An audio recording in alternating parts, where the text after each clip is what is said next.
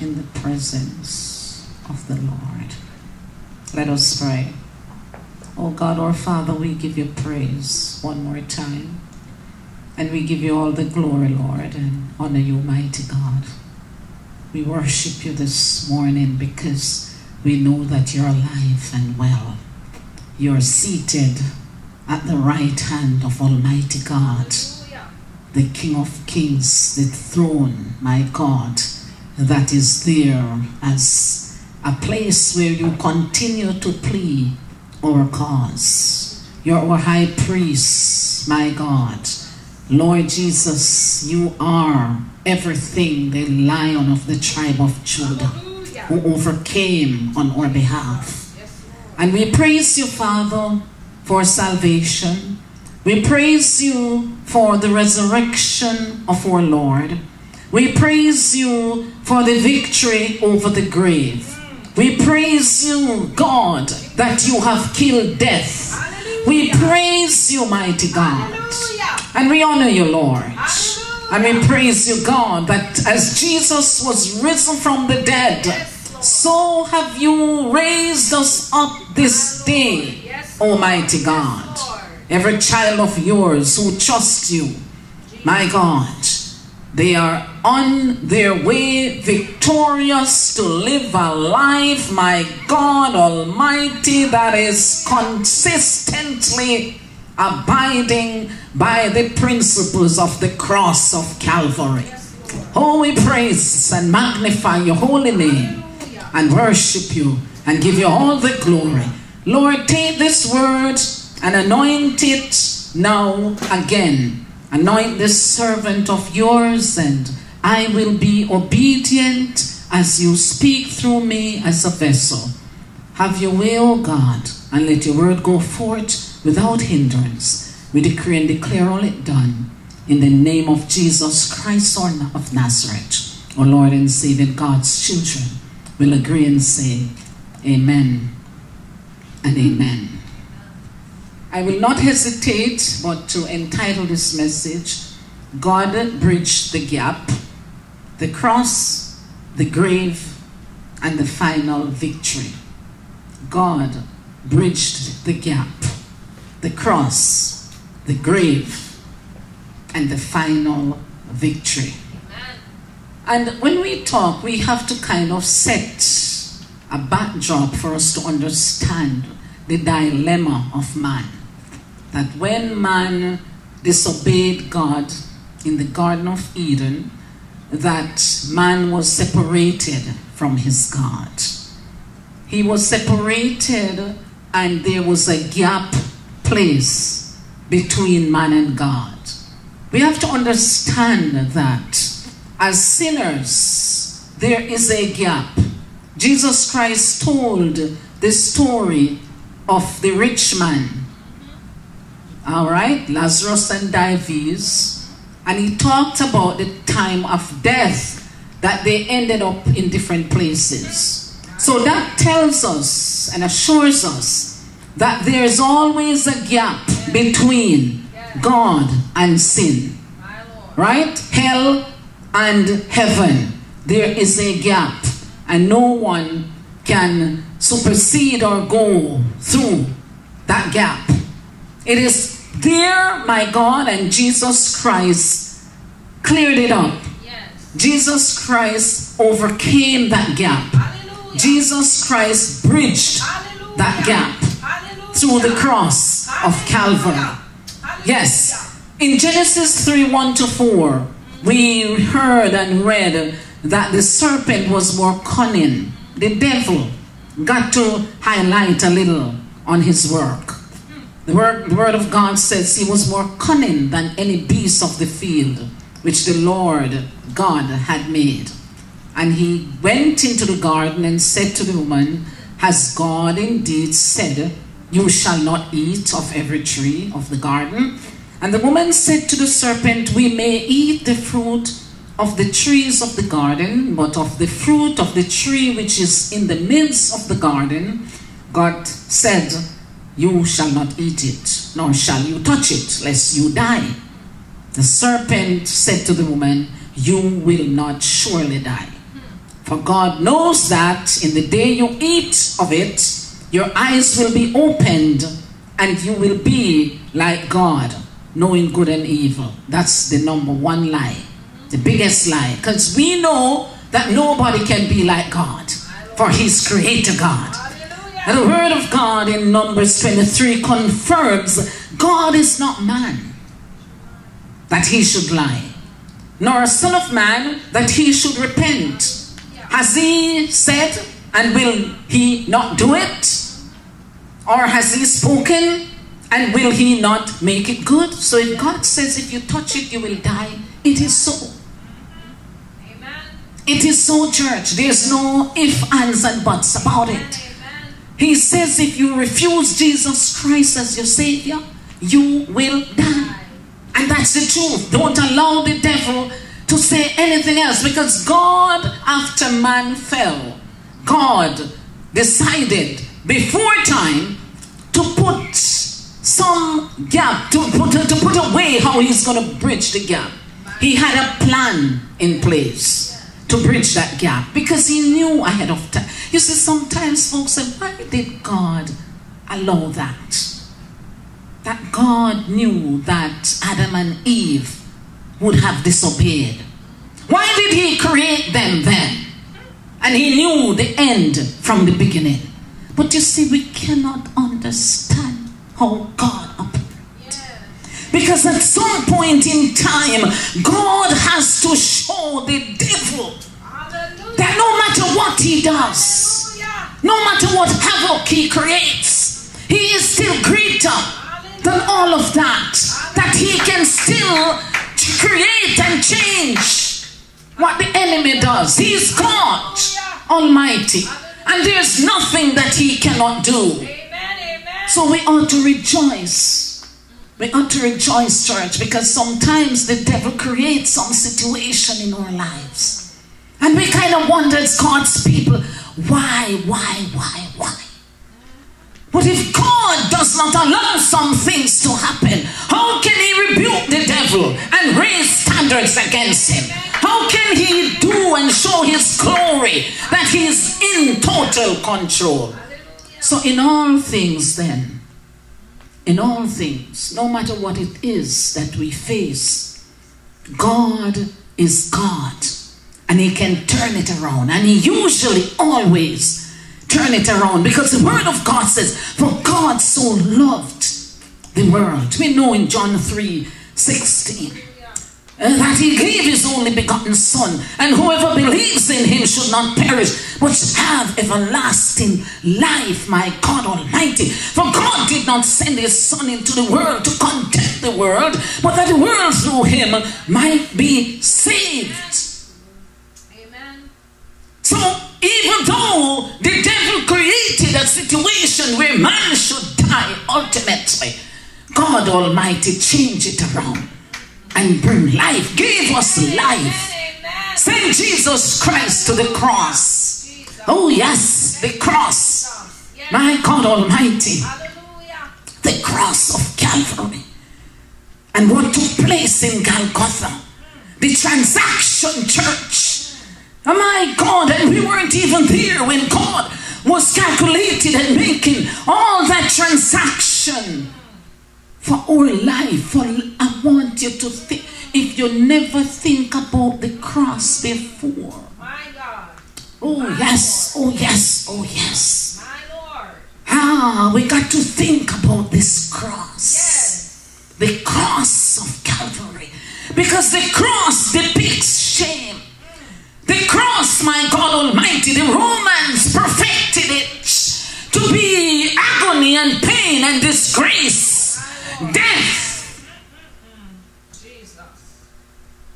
and loss. And they thought that once you go on the cross, that they would be victorious. My God Almighty, church, you got to listen to this. Oh yes, oh yes, oh yes. They thought that when they put Jesus Christ on the cross of Calvary, that it was finished there. They thought that, and the devil, my God, had a banquet. He planned the death of Jesus Christ. He set it up, my God, and allowed one of His disciples Jesus to partake in the falling of Jesus, to bring him down. And they didn't even understand, church, that all that was planned, that all that was written in the transaction to be taken place on Calvary's cross. I love when I think of the cross of Jesus Christ, I said, Lord, let this cross be my conscience.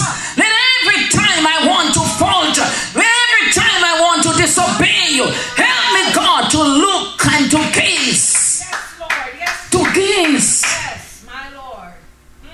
To gaze at the cross. To understand what the Savior went through.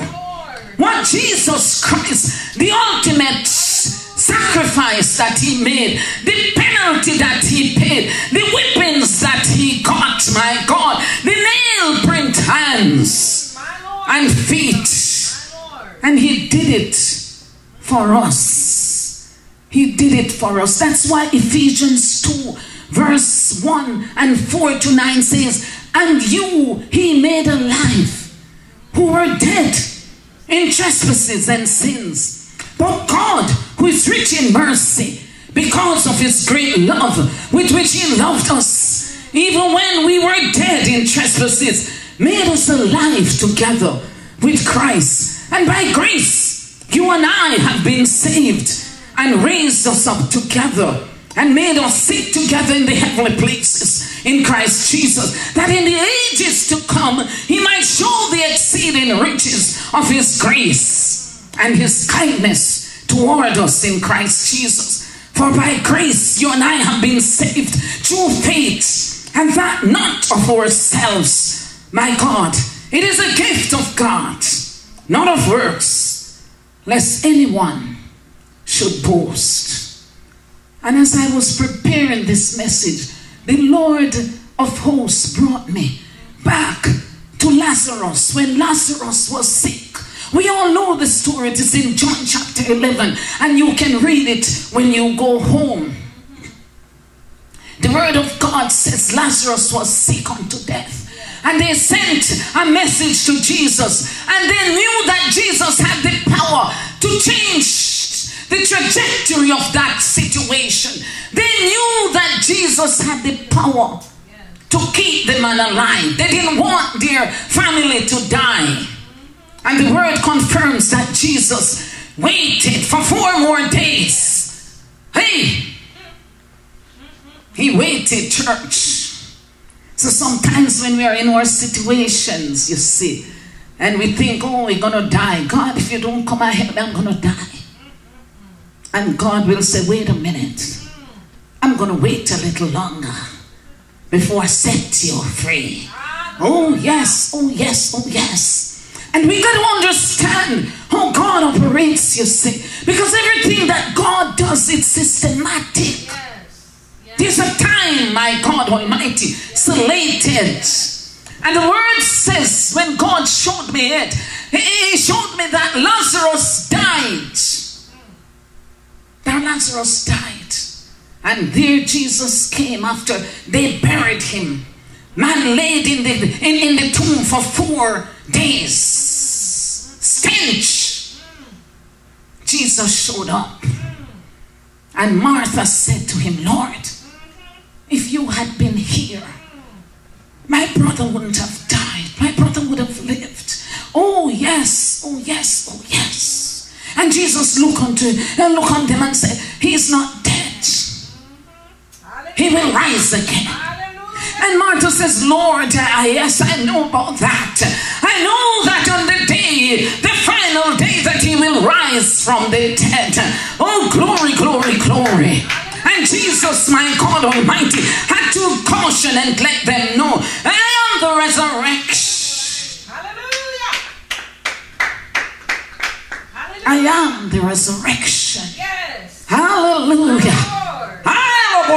I came to give life, you see. Anytime I come on this scene, it's all about life. And when God showed me that, he says, you know, when Jesus Christ was promised the Messiah, I want you guys to get this, catch this one. When Jesus was promised, my God, this Savior Savior to come in this world. The Jewish folks thought that he would come as this mighty warrior to redeem and to save, my God, to restore and all that. And they had one thing about this Lord, the Messiah. And Jesus had another thing on his mind. Jesus came to give life and not to destroy it. Oh yes. Oh yes. Oh yes. Oh yes. So sometimes the Spirit showed me that sometimes God has some things in plan. And we have something else different. Sometimes he might give you a word and you interpret it to be something else. And when you don't get what you interpret to be what God means, you tend to want to throw up your hands in the air. You see, it don't work like that, church. We have to be in unison with God's plan. Let's get back to Lazarus, because we got to show now. When Jesus turned, Jesus tell them, say, hey, no. He says, go take him to the tomb and roll the, take that stone away. Roll the stone away. Yes. And they said, Lord, how can we roll this stone away? Because by this there is a stench, for he's been dead for 4 days. And Jesus said to you that if you would believe, you would see the glory of God. You need to see. When Jesus said, if you roll this stone away, you have to roll it, church, for you to see the glory of God. If you're scared and you're afraid that stench is going to come because things dead long time and won't be raised up, you got to roll this stone. And so that you can see the glory of Almighty God. If you don't have the faith to roll that stone away, you won't see the glory of Almighty God. And long story short, they agreed and they rolled the stone away. Yes, they did, church. My God Almighty. And the word confirms that when they took the stone away, Jesus lifted up his voice and said, Father, I thank you that you have heard me. And I know that you always hear me. But because of the people who are standing by, I said this, that they may believe that you sent me. And now when he had said these things, he cried with a loud voice, Lazarus, come forth. And he did. When he did, the man who was dead, Lazarus, was bound hand and foot with grave clothes, and his face was wrapped with a cloth. And Jesus said to them, loose him and let him go. Loose him. Lazarus, who was dead, Jesus Christ brought back to life. And as the Lord of hosts was showing me some things, he said you would want to think that when the folks saw Jesus raise Lazarus from the dead, that they wouldn't try anything, they wouldn't try no nonsense wanting to kill him. The plan should stop right there. But it didn't happen like that, because it was all planned, church.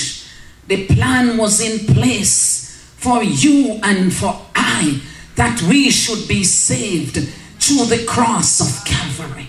That Jesus Christ had to make his way to Calvary's cross. That he couldn't avoid Calvary's cross. That the transaction was already signed off in heaven. And that he was here to get it done. He was there to get it done, church. Obedience. And the word of God says that Jesus Christ, after they arrested him and put him through all these trials and this and that, because the time had come for his Father to glorify him, you see. And the word of God says that they put a cross they had a cross set up for him. And he carried the cross to Calvary. And there as he went there, if you go to Luke 23, you'll see the account. The word of God says when he went and they nailed him to Calvary's cross, that Jesus Christ was there and didn't fight. He didn't take himself off the cross. And he could have done that. They ridiculed him. They said, if you raise the dead, you give sight to the blind, you do all those things, save yourself, come off the cross if you think you have the power. If you are the Son of God that you claim you are, come down off the cross. And Jesus just remained still, because he knew, my God Almighty, he knew that even though the cross of Calvary, the face that the front side of the cross depicts shame and agony and defeat and disgrace, he knew that there was a backside to the cross. He knew that when he accomplished and said, it was finished, my God, that the transaction is complete, that man would be saved, and you and I would be set free. Hallelujah, hallelujah, hallelujah. Oh, glory, glory, glory. He knew that everything would take place. And now, my God, at the backside of the cross, there would be joy and victory and peace and contentment. There would be cleansing and healing, my God Almighty. Oh yes, oh yes, oh yes. There would be life forever. Life everlasting. Death would die, my God. And Jesus knew that. So he wouldn't bend or bow to their nonsense. Sometimes when folks dare you,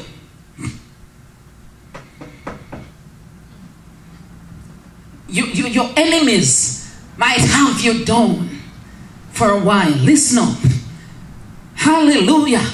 And you will be professing your Lord, that you know Lord, the Lord, and that your God is good, and that he's all powerful, and your devil in hell will raise up some folks against you, and when they want to kill you and do all this, and oh my God, when they think you should be, oh you little bunny, and you're going on, and God should come down and fight for you, and this and that, and when they don't say it, they want to think that your God is dead. But guess what, church? You know that your God is alive. You know that your God has all power. You know that your God has authority over the wicked one. But there is a timing. There's a timing set for it. And Jesus, in his obedience, didn't bend to their nonsense. He knew that no matter how they ridiculed and they hurl all different kind of accusations and this and that, he had his mind on you and I. He had your name written in his heart. He understood that you would be facing the devil forever. And he came, my God Almighty, to reverse the curse.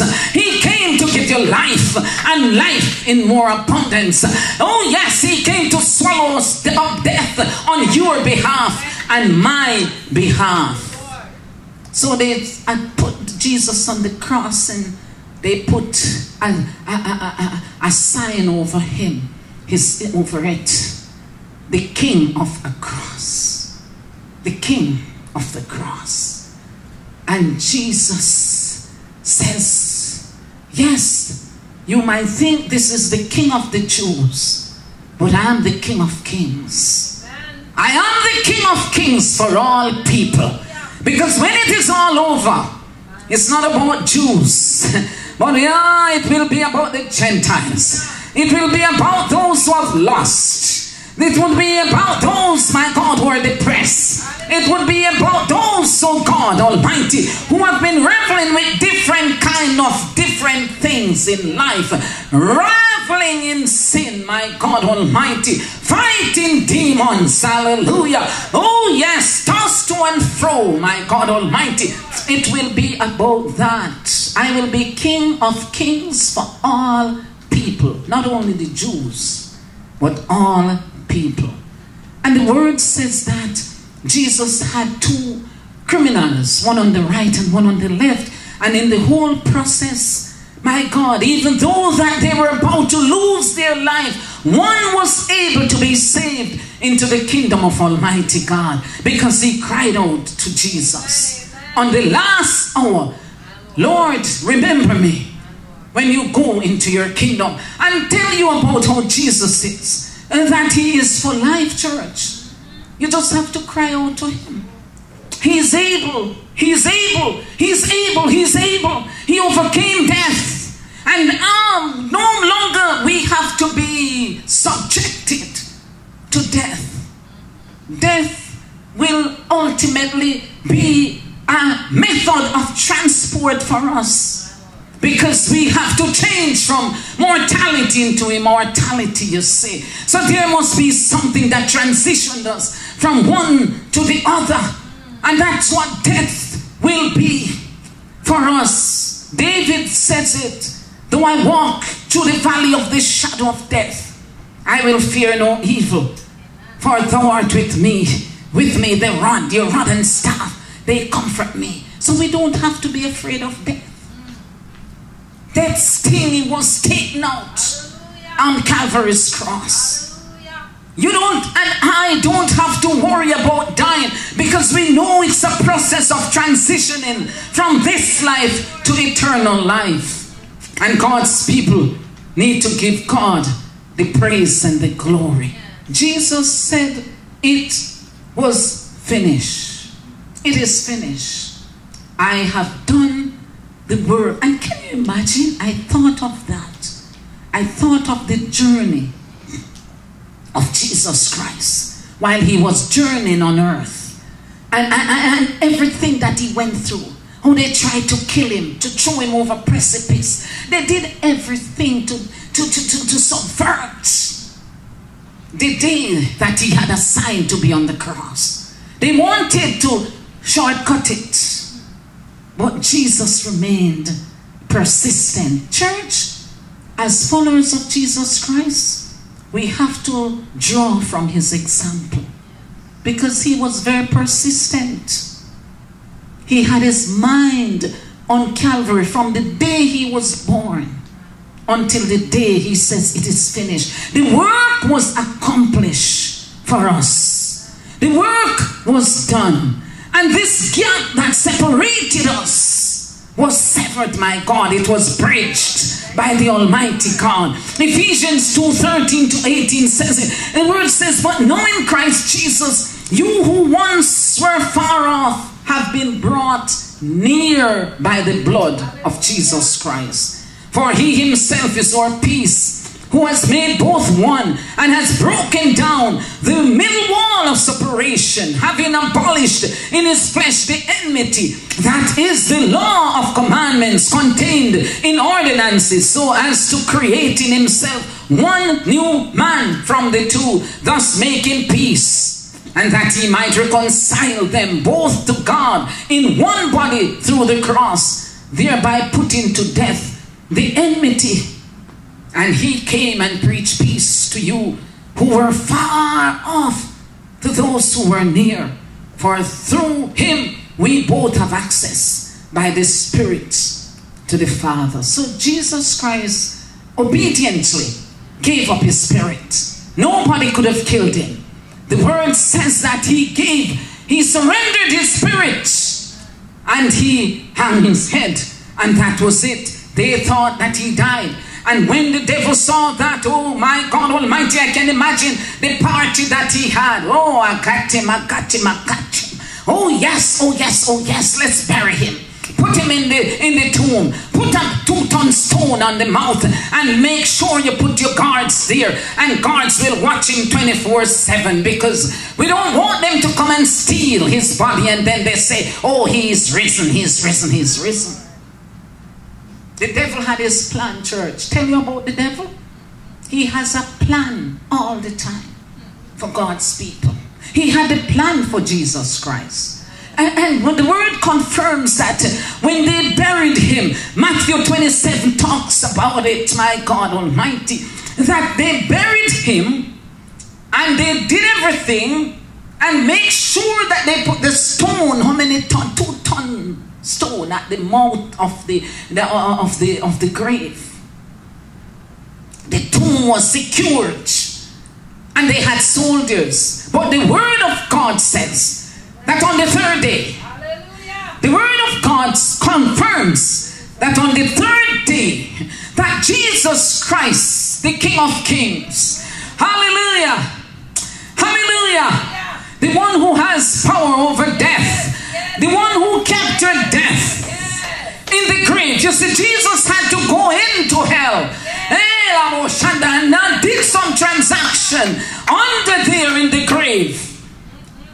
Captured death, took the keys from hell and death, and came up victoriously on the third day. Oh, glory be to God. And the word of God says, as they were there watching and making sure, church, oh yes, they were like dead men.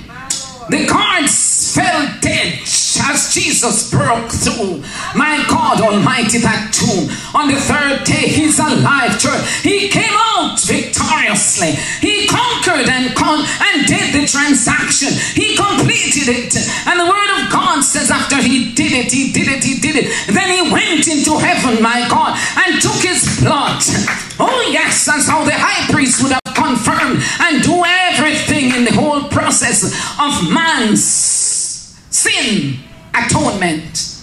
He went with his own blood and put it at the heaven, my God Almighty, at the throne of grace. And the blood was there, and he came back. Oh yes, he came back to earth. He came back to make sure that his disciples would know that he's alive. He's risen. He's alive.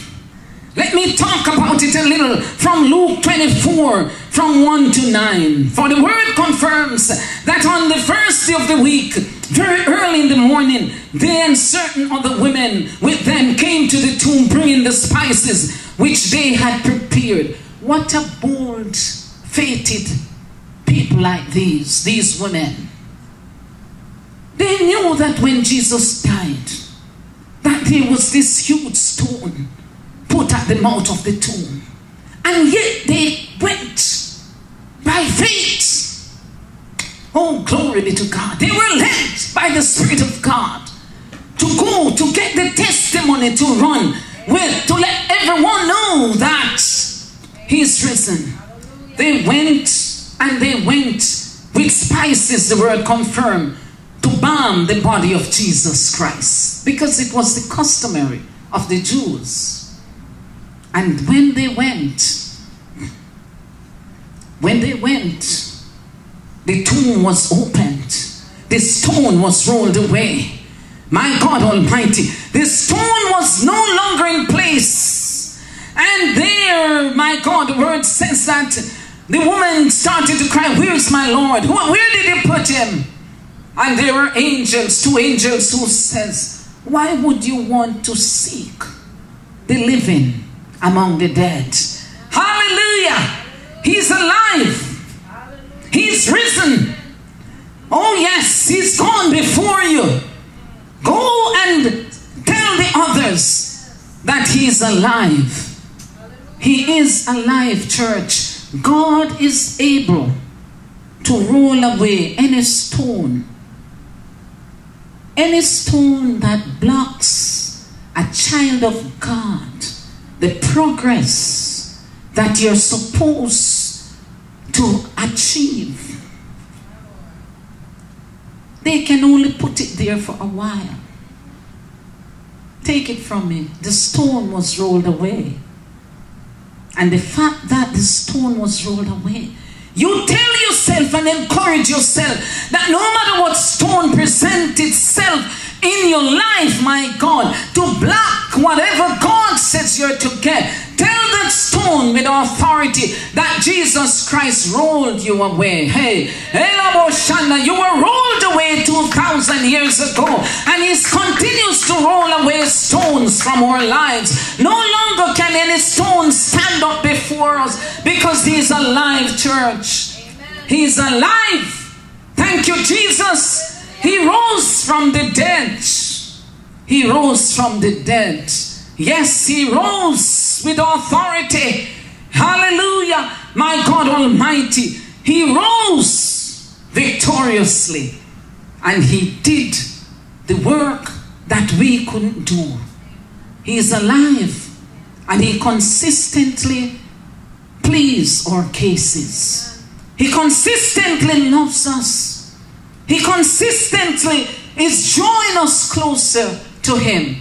He's consistently fighting demons on our behalf. He's consistently raising up standards against the enemy for us. Oh yes, oh yes, oh yes, oh yes. He's our high priest. Hebrews 9 from 11 to 15 says, and let me read it quickly. The word says, but Christ came as high priest of the good things to come, with the greater and more perfect tabernacle not made with hands, that is not of this creation, nor not with the blood of goats and calves, but with His own blood He entered the most holy place once and for all, having obtained eternal redemption.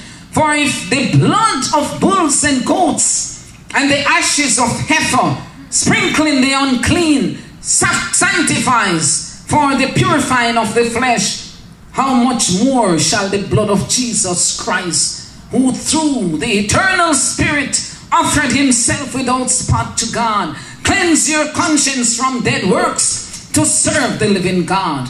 And for this reason He is the mediator of the new covenant by means of death, for redemption of the transgressions under the first covenant, that those who are called may receive the promise of the eternal inheritance. He is alive. Amen. Behold, church, He is alive. He is victorious. Thank you, Jesus. And this is why Revelation chapter 1 from 9 to 19 captures it so well. Amen. The Lord told me, you got to use this scripture to let them get it. That it is true. John was on the Isle of Patmos, and John saw, my God, God revealed everything. The word says, I, John, both your brother and companion in the tribulation and kingdom and patience of Jesus Christ, was on the island that is called Patmos, for the word of God and for the testimony of Jesus Christ. I was in the Spirit on the Lord's day, and I heard behind me a loud voice as a trumpet, saying, I am the Alpha and the Omega, the first and the last. And what you see, write in a book and send it to the 7 churches which are in Asia, to Ephesus, to Smyrna, to Pergamos, to Thyatira, to Sardis, to Philadelphia, and to Laodicea. Then I turned to see the voice that spoke with me, and having turned, I saw 7 golden lampstands, and in the midst of the 7 lampstands, one looked like the Son of Man, clothed with a garment down to the feet, and girded about the chest with a golden band. His head and hair were white like wool, as white as snow, and his eyes like a flame of fire, and his feet were like the fine brass, as if refined in a furnace, and his voice as the sound of many waters. He had in his right hand 7 stars, and out of his mouth went a sharp two-edged sword, and his countenance was like the sun shining in its strength.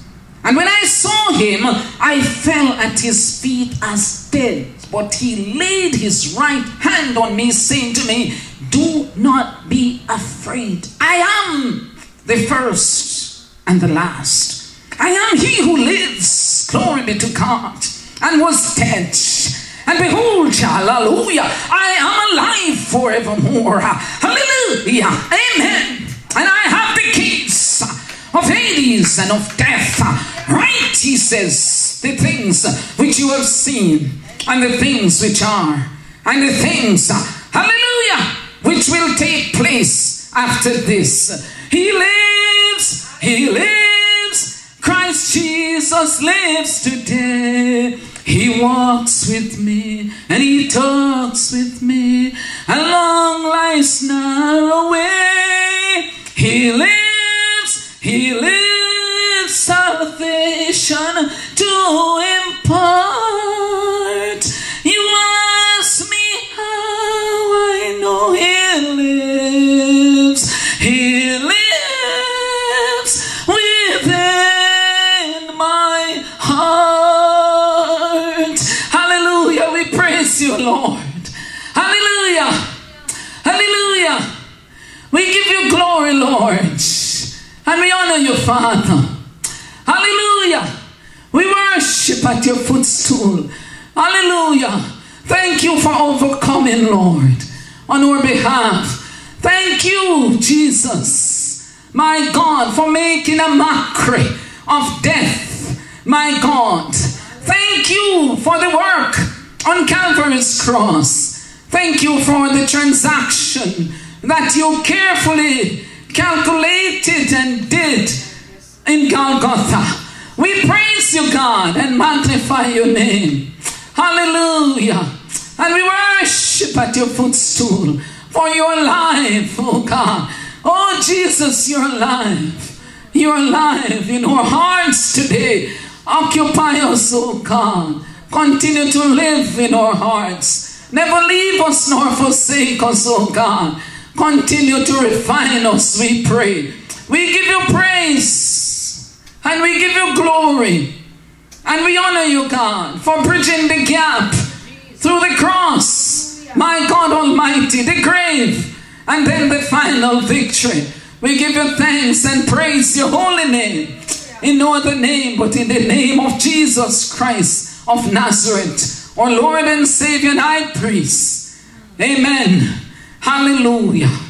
We give God the praise and the glory. We give him the praise and the glory, church, for he is alive. He is victorious on our behalf.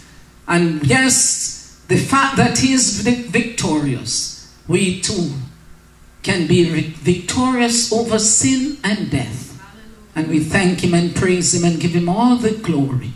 Again, in the no other name, but in the name of Jesus Christ of Nazareth, our Lord and Savior. God's children will finally agree and say, amen and amen and amen. Thank you.